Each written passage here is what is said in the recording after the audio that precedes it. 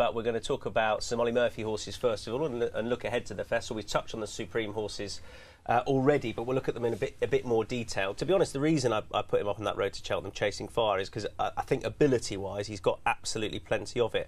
Whether or not you wish you'd been afforded the chance to take in a graded race already, I don't know, and whether or not you're sort of pitching him in deep against your will here at this time of his career. But I think he's got lots of talent. What does he show you at home? Yeah, he's always been a horse I've loved, Tom.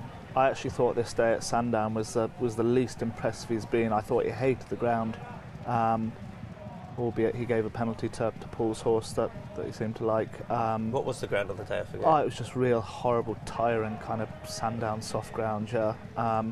Just that real kind of type of ground that blunts your speed. He's got loads of toe. I don't think you'll ever see him racing beyond 2 miles in my eyes.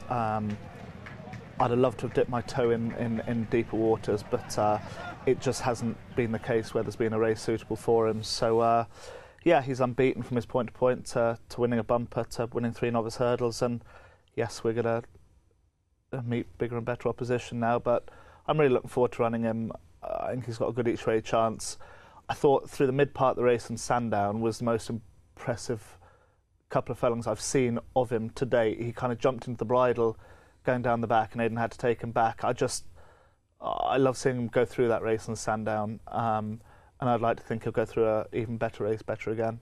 And what differences does he have to say, a horse like Strong Leader? Do they have similarities, differences? Yeah, they're actually 2 very different horses. I think Chasing Fire is very much a horse for today, for the simple fact is he's had a run the point-to-point. His jumping has come very naturally to him. I think he's going to be a lovely, lovely chaser next year. Whatever he does this year is, the old saying, a bonus. But listen, he's hopefully got a couple of big assignments ahead of him now with Cheltenham and Aintree, and I'm really looking forward to him next year. Albeit, I think we've got a lot of unfinished business this year. But wait, this is Strong Leader. This is Chasing Fire. Chasing Fire, right. And Strong Leader, jumping didn't come naturally to him to start with, at all. He was all over the shop in New Toxteth when he won first time out. He was a lot better this day. The form this race has worked out relatively well. Dan's horse ended up finishing second. Etalon bolted up since. I think the winner won again or the horse in front won again for Warren Greytrek since. But you just even see him down towards the last year now. He doesn't not do something mad, but he's just got a lot to learn still. I'm a little bit nervous that he might lack a little bit of experience in Cheltenham, but he's improved with each run. He's got a big engine. His work's been good. So you mean you worry about? Has he had 3 over hurdles? He has. He's had 3 starts. So is it more his temperament that concerns you a little bit at this stage of his career for Cheltenham? He's got a great temperament. He'll take the day absolutely A1. With his jumping, he's got better and better and better. But it's going to be a stern test for him now, running in the Supreme when they go down to the first, like the Clappers. Hopefully he'll take it in his stride, but I think he's a horse that is only going to get better and better. The key to the race, and interesting you're running 2 in it. They just both out 2 milers, are they? Or yeah, listen, I would have probably loved to have saved one for Aintree, but Strong Leader is actually a great story. He's owned by a really good local family to me at home that are local farmers, and they have our local golf clubs. So he's a homebred, which is obviously very special for them. Cheltenham's on their doorstep, and very hard to take that away from someone that, especially having a homebred, that you're not to go to Cheltenham and wait for Aintree. So he deserves to take his chance. He's bang up there with the best of the British, I think, and I'm looking forward to running him, but I can really see this horse being competitive in some good hurdle races next year as well. Well, that's the key. If one of them is the best of the British, great. And I don't want this to turn into a Supreme preview, but this Facile Vegas shortened up a good bit in the last few days again for a Supreme, and yet he blew out last time, Cornelius. So it just wouldn't surprise you with this horse to just go and bolt up at a Supreme, or would it? No, it wouldn't. That wouldn't be surprising in the least. And there are blips along the way for whatever reason, aren't there? With lots of horses, but there's there is every chance that this horse is going to be the wonder horse that people have been predicting that it's going to be for some time. So the Supreme will get that roar at the start. Will get everybody's blood going, whether it's jockeys or trainers or media people or the tens of thousands of racegoers, and hopefully we'll have the first of 28 intricate and thrilling puzzles to sort out. There'd be no surprise there if the solution to the puzzle was Facile Vega. What is that moment like when that rule goes up and you're down at the start, down the bottom, still a fair way out? But does it make you go? It must give you a bit of a. Do you hear it? You can hear it, yeah. And to be honest with you, you can hear that. You're what, half a mile away from them, but you can hear that. But yet, when you go up to the line and everything else in the race, you can't hear anything else.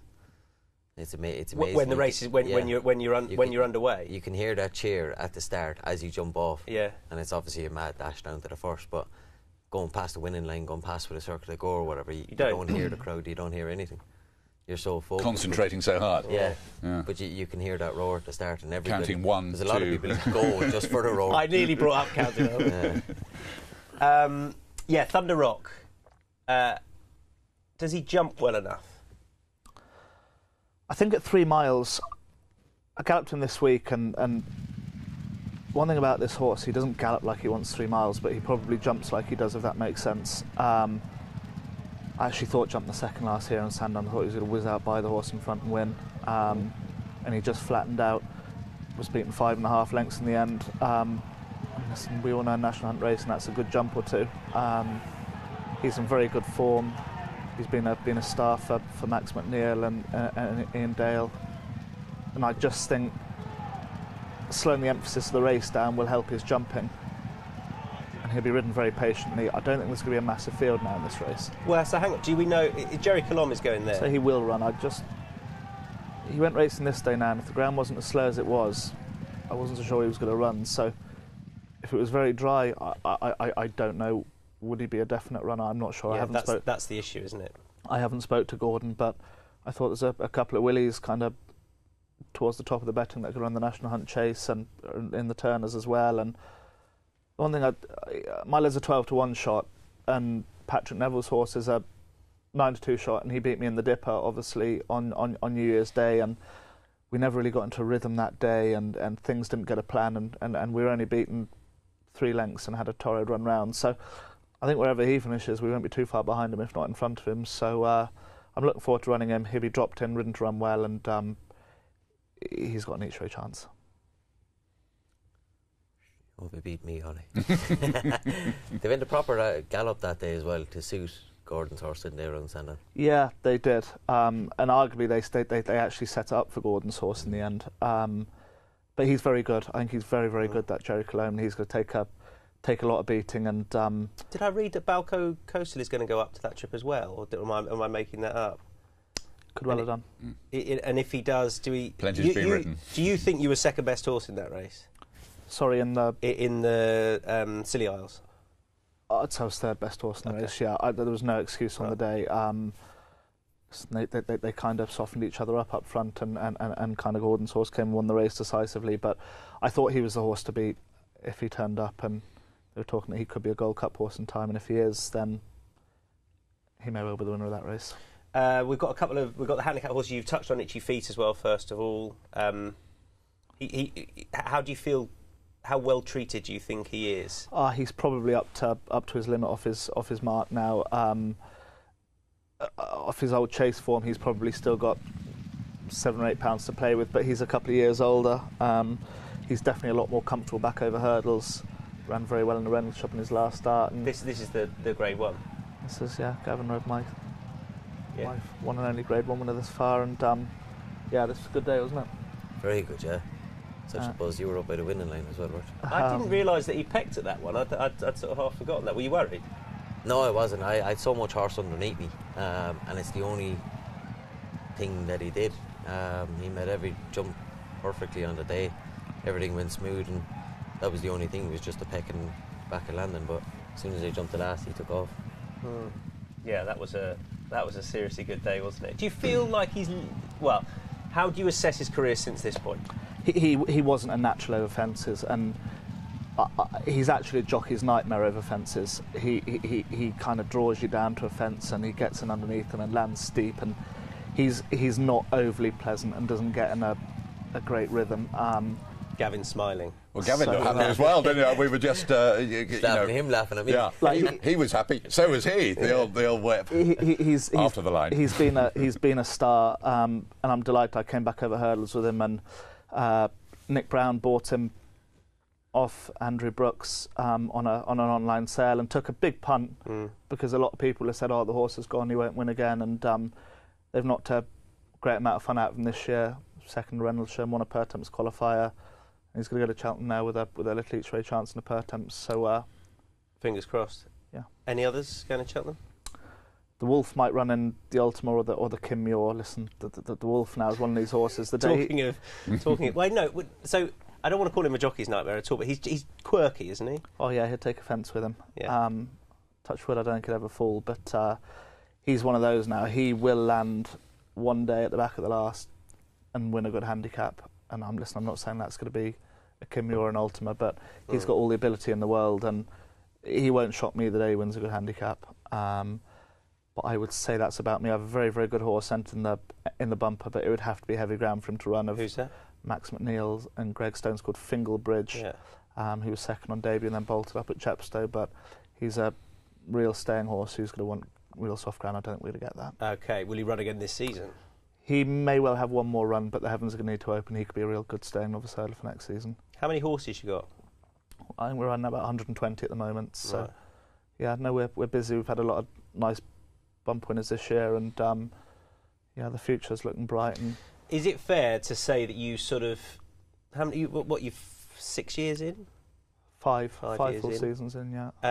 And rebuild isn't quite right, but you've had to generate those young horses again coming through year on year. I know, but it feels like there's been another injection of slightly above average ones. Yeah, 100%. We're all doing the same thing, Tom. We're all looking for good horses, and they're not easy to come by, and you've got to be well supported, which I continue to be. And we've some nice horses coming through the ranks. We've a couple of horses going to Cheltenham this year with live chances in Grade 1 novices, and I think that just shows kind of where we are going or where we're building towards. And yeah, it just takes a little bit of time, and I put more pressure on myself than anyone, and I know where I want to be, and I want to be there now. I don't want to be there next year. But so where is that? Because your strike rate's pretty consistent, but are you talking about more top-level horses? Yeah, listen, I want to be competing on Saturdays. You want to be winning big races. You want to be contesting big prize money, and it comes. And listen, we are having plenty of Saturday winners and